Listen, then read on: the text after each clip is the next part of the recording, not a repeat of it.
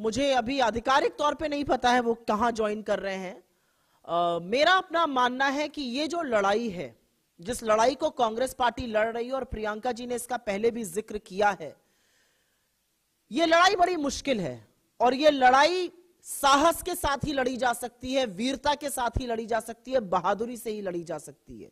क्योंकि ये लड़ाई आप एक दंभकारी सरकार, उनके अहंकार, उनकी एजेंसीज, पूंजीवाद, हर तरह के लांछन के खिलाफ लड़ रहे हैं और इसको लड़ने के लिए बूता चाहिए। ये सच की लड़ाई है, ये सिद्धांतों की लड़ाई है। इसको लड़ने के लिए बूता चाहिए, इसको लड़ने के लिए वीरता चाहिए, साहस चाहिए। और जैसा कि प्रियंका जी कहती हैं, कायर इस लड़ाई को लड़ नहीं सकते। जो जहां जा रहा है, हम उनको बिल्कुल अपनी ओर से शुभकामनाएं देते हैं उनके उज्जवल भविष्य की, और हम आशा करते हैं कि शायद उनको समय रहते ये पता चलेगा कि लड़ाई लड़ना, शिद्दत से लड़ाई लड़ना वीरों की निशानी है।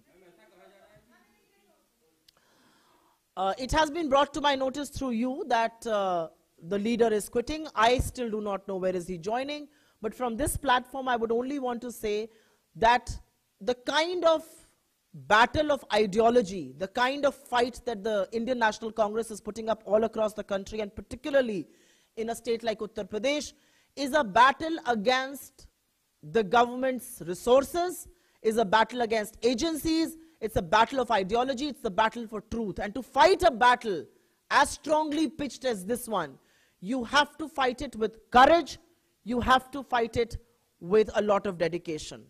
I don't think this is meant for the coward, and like Priyanka ji has said, you need to be on your toes, you need to be full of courage. You cannot be a coward and fight this battle. From this platform, of course, I would want to wish him a glorified career ahead and the very best.